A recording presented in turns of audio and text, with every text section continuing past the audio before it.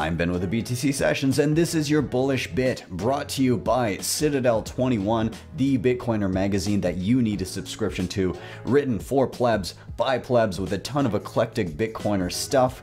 Each issue only has 1,000 prints, so if you want to be this happy, go grab yourself a subscription today at citadel21.com.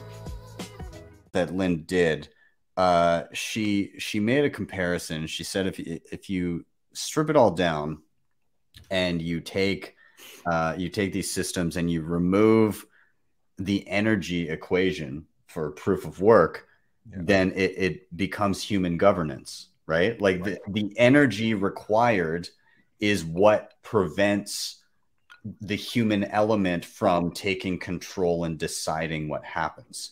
When you move to proof of stake, it again becomes a game of how much wealth and influence do you have, is proportional to how much of a vote you have over the direction of the protocol.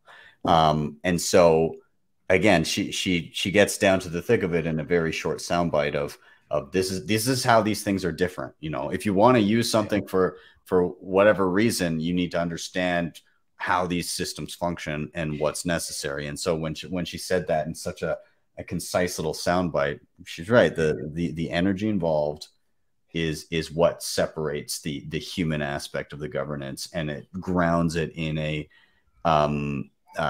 indisputable kind of reality-based thing versus a subjective, we decide that this is how it goes kind of thing.